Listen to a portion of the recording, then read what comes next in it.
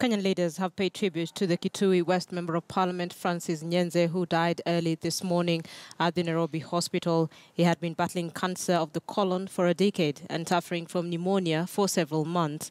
Leaders across the political divide eulogized him as a reconciliatory, open-minded and dedicated leader who always spoke his mind. And as Rita Tinina reports, his wife Edith recounted conversations with her husband in the last few weeks where he asked her to let him go.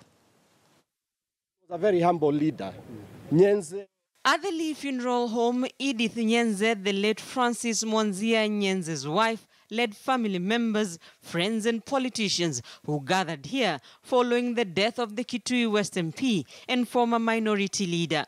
Nyenze died at 7:50 a.m. at the Nairobi Hospital, where he had been admitted for the last 3 weeks. Francis Nyenze has battled cancer of the colon for the last 10 years. From around 2008, but he was treated. It was okay. It came back in 2013.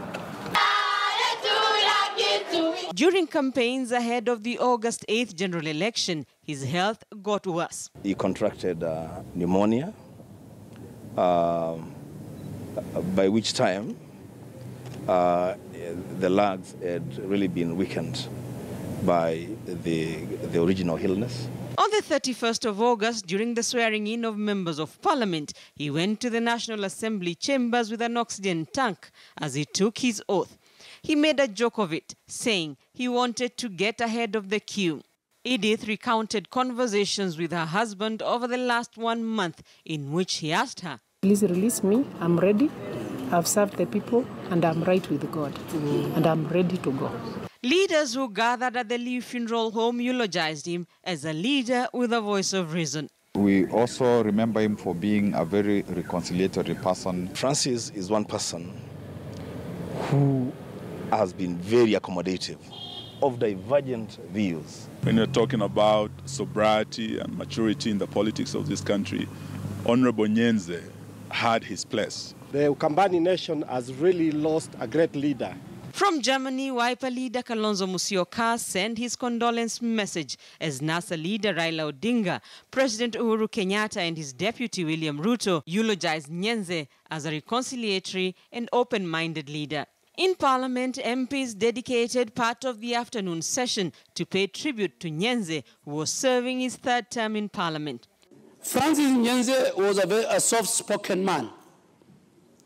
But Francis Nyenze was a man who stood for what he thinks. He had wisdom, experience that many of us lacked.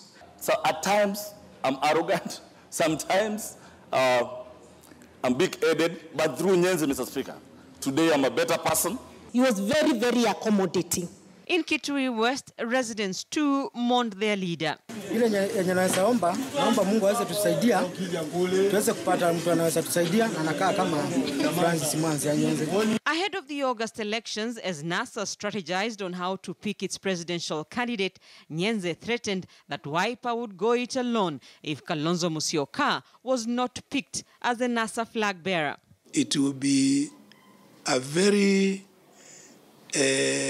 difficult task to convince the Kamba nation to play the second fiddle when they played that in 2013. He was later to cause controversy when he and former Kitui Senator David Musila praised the Jubilee government's development record in Ukambani.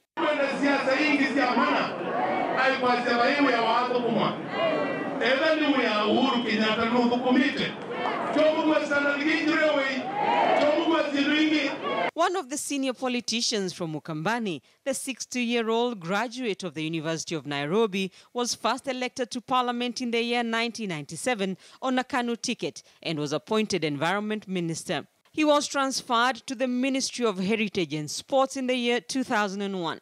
In the 2002 elections, he lost the seat to Nyiva Mwendwa. The seat was won by Charles Nyamai in the 2007 elections before Nyenze made a comeback to Parliament in the 2013 general election on a Wiper ticket and was picked as minority leader.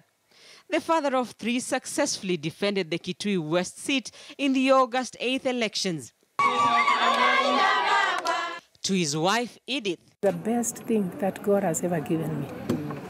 He was a very loving husband, a politician, but faithful to the family, faithful to the wife, a Christian. He has really served people so well. Rita Tinina, KTN News.